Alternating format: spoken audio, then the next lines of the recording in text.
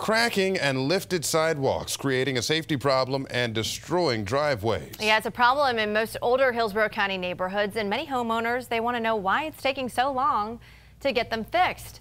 10 Tampa Bay's Jenny Dean joining us live this morning in Riverview from a neighborhood that's currently getting its major sidewalk issues fixed. Yeah, you know, Caitlin, let's go ahead and jump right to the root of the problem: trees. So in many cases, developers either planted trees or left trees where they were standing and then put in sidewalks that were simply too close for the trees to continue to grow. And as the trees did grow, the roots would come up and lift up the sidewalks and cause problems. Well, here is the other problem.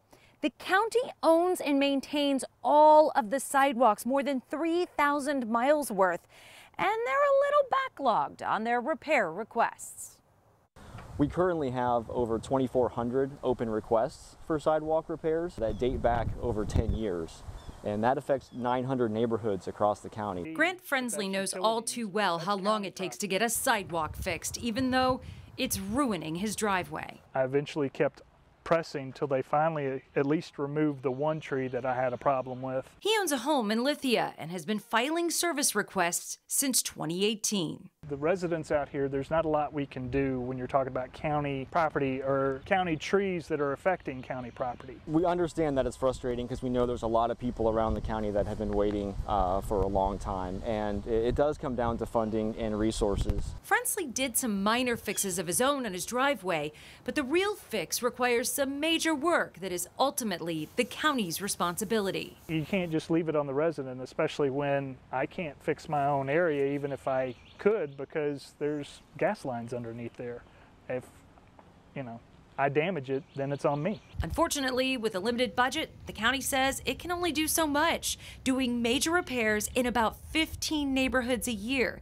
But they say they do respond quickly to all requests.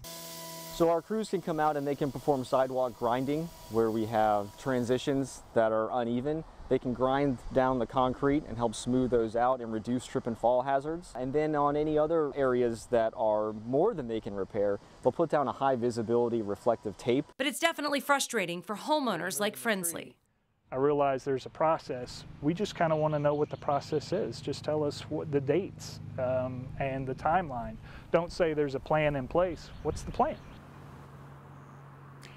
So the plan, according to the county, is to take the requests as they came in, looking back at the one that's dated the earliest, and then they'll check out the entire neighborhood of that request. And if they can, they'll make it a capital project, and they'll come in like they are here in this neighborhood and just do an entire neighborhood as it comes in. Like I said, they're only getting to about 15 a year. Now, the other issue homeowners are having is HOAs. A lot of times they're sending you notices and wanting you to fix your sidewalk. It is important that when you send in a repair request to the county, you keep a record of those things so that you can give it to the HOA saying, I've requested the repairs. And then if they continue to bother you, you can refer them to the county. And one more quick note I want to make: sidewalk repairs are part of the entire transportation budget for the county, something they have been a little short on in past years, and that's why, of course, they're asking for that tax referendum coming up in November. That would include doing more sidewalk repairs.